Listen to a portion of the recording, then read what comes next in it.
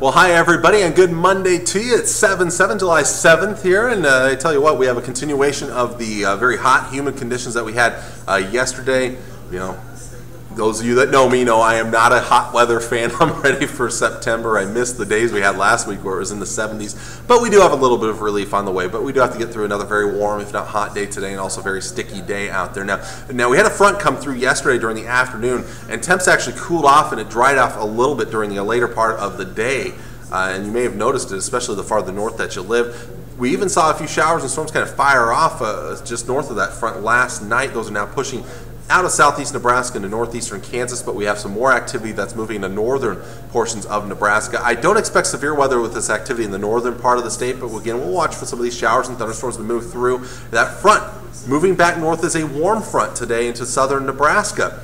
So cooler, but still warm to the north of that front, and then again, very toasty conditions to the south of that front, and that Tri-Cities area is going to be on the dividing line of the much hotter conditions to the south, and it's going to be quite humid along and just south of that frontal boundary too. I think it's going to be quite sticky with some moisture pooling in those locations. But after about 4 or 5 o'clock this afternoon, we're going to start to monitor the chance for some showers and thunderstorms developing. With all the instability, some shear in the atmosphere, severe weather does look like a decent possibility later on today. Continuing right into the evening hours.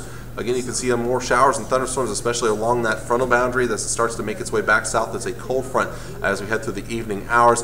Going to keep at least a chance of showers and storms around through midnight, and then the chance really goes down after midnight tonight. And by tomorrow morning, we're left with mild and mostly clear skies out there, and it should be a much more comfortable day for your Tuesday. Drier air in place, warm but not as hot.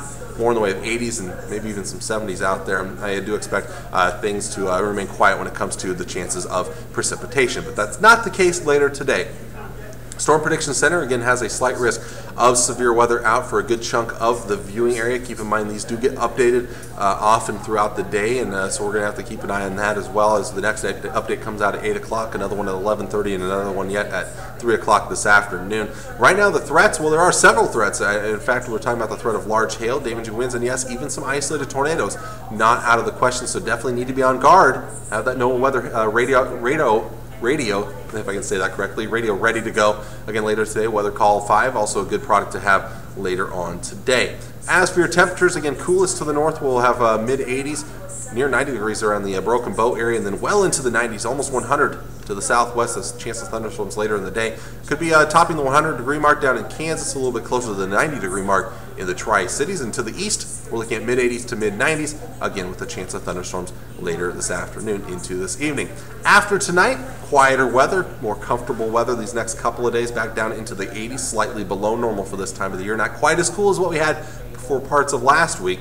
A couple of nighttime chances of showers and thunderstorms Wednesday night, and again Thursday night, a breezier day. Thursday, warmer air starts to move in Thursday night into Friday, so we're starting to talk about heat and humidity returning. And by the time we get into the weekend, I threw in a small chance of showers and storms late in the day, Saturday into Saturday night. Maybe a little bit better chance coming in on Sundays. Some slightly cooler air works in on Sunday, and kind of long-term forecast models trending towards maybe some more comfortable air coming in towards next week, which would be the middle of July onward here. So again, no overly really hot conditions, but it is going to be quite toasty at times, especially down in northern portions of Kansas today, and then again towards your Friday later on in the week. But again, later on today, after about 3 or especially 4 or 5 o'clock this afternoon into the evening hours, going to be well, I have to be on your guard, of course. Meteorologist Tim Jones will have more and be covering that through the nighttime shows, and of course cutting in if necessary later on today with those severe weather possibilities. Well, until next time, tomorrow, I'm meteorologist Travis Kleneski, and I hope you have a great Monday.